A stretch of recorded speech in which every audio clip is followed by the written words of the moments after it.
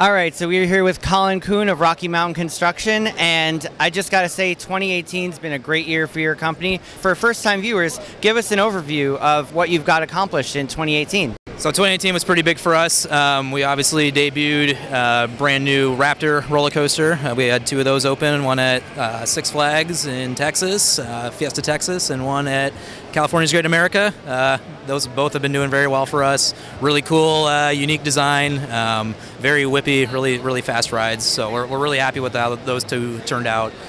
We also debuted Steel Vengeance at Cedar Point. So the tallest, fastest hybrid in the world right now, and we've also got Twisted Timbers at King's Dominion.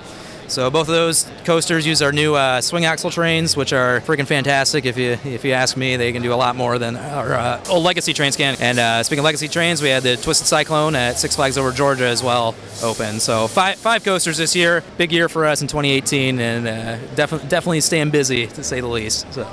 You certainly are staying busy, and not to be outdone, 2019 has a few exciting projects coming out too. So first of all, you've got a coaster opening up in Japan. It'll be the first hybrid coaster by Rocky Mountain Construction in Asia. So tell us a little bit more about that. Yeah, so Nagashima Spaland, Hakagui is the, I guess it's the correct pronunciation of that. But we're doing that in partnership with S&S Sensei. So we are providing the track and trains and kind of overseeing the assembly and construction of that ride. And S&S Sensei is helping us out with some of the construction and demolition that's going on over there. So that's going to be a pretty cool ride. It's definitely a large ride, kind of like Steel Vengeance was. Not quite as long, but it's definitely going to pack a punch for what it is. So we're pretty excited about having that thing up and going for this year. All right, and another project you have coming up is coming to Walibi Holland in the Netherlands. So tell us a little bit more about that one. Yeah, so Robin Hood, which is going to be Untamed, I believe. We just started demolition on that a couple weeks ago. I believe 2 weeks ago is when they closed it, and next morning we were there cutting track out and getting it taken down. So it's going to be a really cool ride. Definitely going to also pack a little bit of a punch. Going to keep a pretty similar layout, but obviously we got our RMC twist on it, so it should be pretty exciting. Definitely a good addition to the park for them. Going to be pretty fun going over the water and doing a couple of elements over there too. So. Yes, and even further along the pipeline, you have a ride opening up in Poland at Energylandia, and that's actually going to be, from what I can tell, the first ground-up iBox coaster that you've ever designed. So what are you looking forward to with that project, and what kind of unique challenges will a ground-up iBox coaster bring? Yeah, so ground-up iBox, like you said, typically we do ground-up top or track rides, but this is going to be the first ground-up iBox, so that's pretty cool for us. Definitely been wanting to do one for a while. There's nothing that's really kept us from doing that, but yeah, it's going to be big, tall, and fast, so definitely looking forward to getting that thing up and going for next year as well. So. Yep. Oh, awesome. So in terms of what other projects you have along the line, I understand research and development is still underway for the T-Rex track. What are you looking forward to with that model, such as what kind of elements can you introduce with that you can't introduce with the Raptor? Right. So T-Rex, we haven't done a whole lot of development. We've actually been doing a little bit more with the Raptor projects. Definitely looking into doing some custom layouts for Raptor, some bigger, taller stuff with it. We can go up to 200 feet with the Raptors, so we'd like to do one of those, but we'll see what happens there. But the first two we did this year were definitely prototypes. They've been running great though, so we just gonna get some feedback from the parks on what works and what doesn't, and make some changes for the future ones, and hopefully we can go bigger, taller, faster. And from there, T-Rex is kind of a derivative of that. So bigger track, obviously, and bigger trains. We're hoping to go. We can probably go 400 or 500 foot with that if we wanted to. Whether or not we will, I don't know. But it's one of those things where we definitely wouldn't mind doing. So yep. 500 feet would be the tallest coaster on Earth. Yep. Well.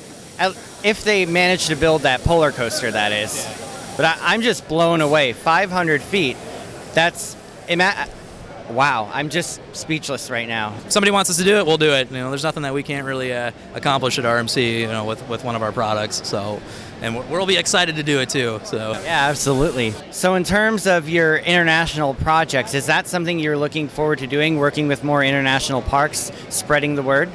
Yeah, going international has been pretty big for us. Our first one, I believe, was Sweden, and then we went to Mexico. It was either Sweden or Mexico, Sweden. I can't remember. I think it was the same year. But Yeah, it's always exciting to go overseas. There's definitely a big untapped market over there, with wooden coasters, especially for what we do. And yeah, looking forward to doing more ground up stuff too. It's a little bit more difficult going overseas just because we have to ship everything, on containers, and gotta really front load the manufacturing process. But we're learning a lot for the first couple projects we've done overseas, and it's definitely gotten a lot smoother.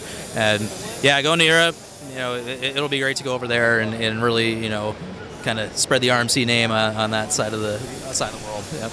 Yeah, and speaking of expansion, your company has grown substantially over just a few years.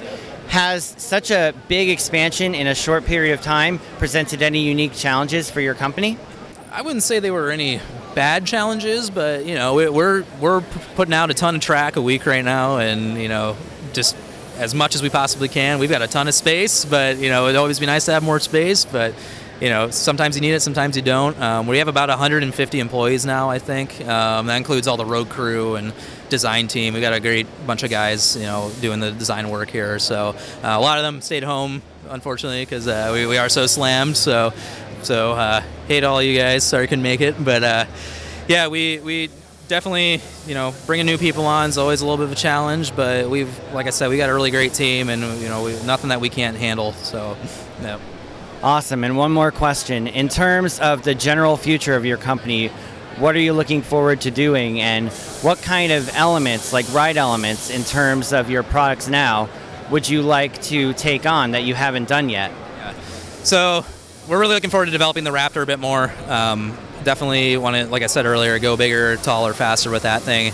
It would be cool to, get some, I don't know, from my opinion, some loops and, Cobra Bowls and stuff like that into Raptor. I personally like those. My favorite element ever was the Immelman Helix thing on the Fire Dragon at Dueling Dragons. I used to work there, so I'm a little biased, but I'd definitely like to get one of those in a coaster at some point. But Alan's the design guy, first and foremost, so anything that comes across my desk is, come from him first. But yeah, we're also really looking forward to doing some more ground up iBox coasters. I think, being able to build the tallest and fastest hybrid coasters is going to be, a big selling point for some parks, and going ground up is probably the best way to do it. So, yeah. All right, thank you so much for your time. This has been an amazing interview, and stay tuned for more right here on Theme Park Crazy. Thank you so much. Don't forget to like and subscribe. Yeah.